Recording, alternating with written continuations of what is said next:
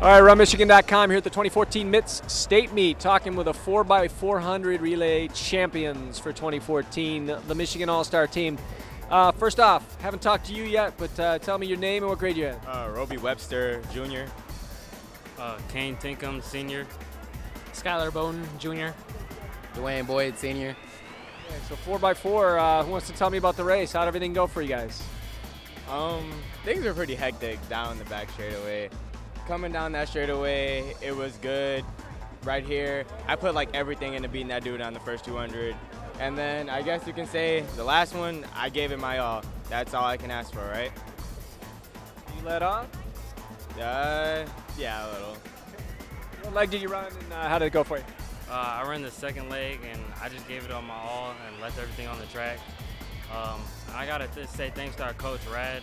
I mean, without that, I wouldn't have been here doing what I'm doing, everything. So, thank you. Great job. And Skylar, what leg did you run for this one? I ran the fourth leg, and my coach, we were down when I got the baton, and my coach was like, you gotta catch these guys, you gotta get them, and that's what I did. I knew I had to beat these guys, so. Victory for you. And what leg were you? I was the third leg, and the 400 is definitely the struggle with just the Michigan All-Stars in general. But, you know, thanks to the coaching and everything, it helped me push it out and everything. So, you know, tried to put the team on my back. Well, great job. Great to see you guys. You did so well the whole meet. Some excellent performances from your whole group. So congrats, guys. Thank you.